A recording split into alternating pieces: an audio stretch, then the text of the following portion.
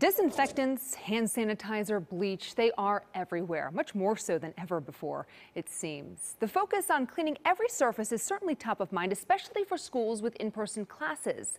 But are there risks associated with cleaning constantly for COVID-19? Adrienne Klum is the mother of 3. The fresh fall air is a break for mom and recess for the kids. I decided to homeschool this year. Not because of fear over the virus at the center of this pandemic we've been living through, but rather concern over cleaning for COVID-19. We're concerned about the products that are being used in the schools. We're concerned about what chemicals are in them and how it's going to long-term affect children and the people working there. And Adrienne is not alone. I don't trust what they're using. Amber Sarah's 4 kids are in the West Allis, West Milwaukee School District and are fully virtual right now. And it's not going very well. No. But she is worried for when they do go back to the classroom and surfaces are constantly being disinfected. You clean a surface real fast and then the kid is touching that surface and then they put their hands in their mouth. You have no idea what they're being exposed to. We took a sampling of both public and private schools across southeast Wisconsin, asking them to provide us a list of products being used to clean their schools for COVID. All responded, and most used products from the same 3 companies. 3M, Clorox, and Spartan, with the primary disinfecting ingredients being bleach and quaternary ammonium compounds, better known as quat, which simply put are less toxic and corrosive bleach alternatives. It's kind of common sense. I think we want to make sure if you come in and there's a heavy smell, then I think it's right for, individual parents and teachers to say, we really need to talk about this. Dr. Christy Bensick-Boudreau is a pediatrician with Children's Wisconsin. They've done quite a bit of research and has little concern over what's being used to keep the schools clean. They've been using the same chemicals that they're going to be using. They've been using them for years overnight.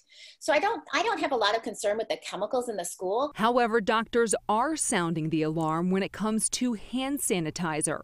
Nearly 200 different sanitizers are now on the FDA's do not use list because they have been found to contain methanol or other toxic substances. The demand was so high for hand sanitizer that people went outside the normal routes. Calls for ingesting hand sanitizer are up 35% over last year at the Wisconsin Poison Center. People actually drinking hand sanitizers. Dr. David Gumman is the medical director and says that's not the most alarming stat. For some of the cleaning products like bleach, calls are up over 85%. With more cleaning comes more opportunity to get into trouble, Dr. Gumman says. User error, if you will.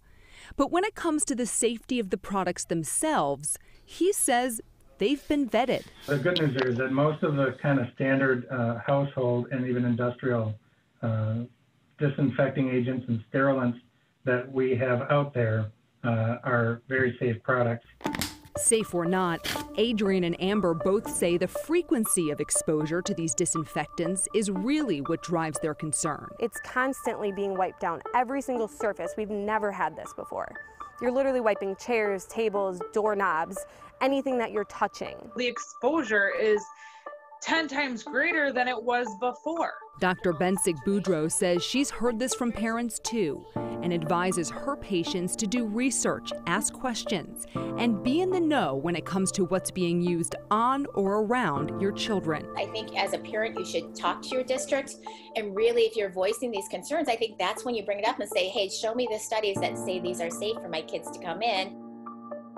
Now, when it comes to ingesting cleaning products or hand sanitizers, because there has been such an uptick in cases, we want to put the Wisconsin Poison Center number there at the bottom of the screen for you. That number is 1-800-222-1222. If you ever have any questions, concerns, or any fear that your child may have swallowed something they shouldn't have, always call that number. We also have it listed at fox6now.com.